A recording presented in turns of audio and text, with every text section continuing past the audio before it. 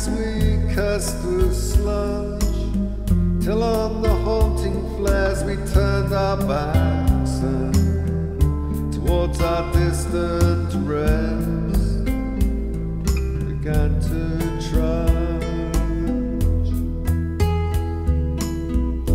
Men much to sleep, many had lost their boots, but limped on bloodshot, all went lame, all blind, drunk with fatigue, deaf even to the hoots on gas shells dropping softly behind.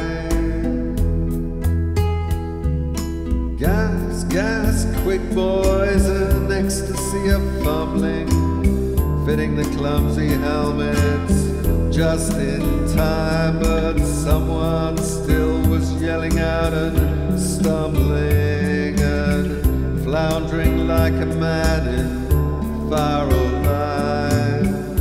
Dipped through the misty panes and green light, as under a green sea I saw him drowning. In all my dreams before my helpless sight, he plunges at me, guttering, choking, drowning.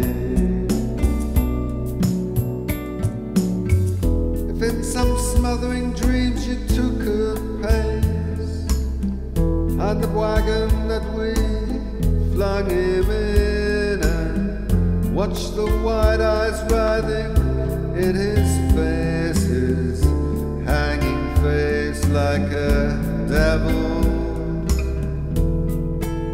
sick of sin.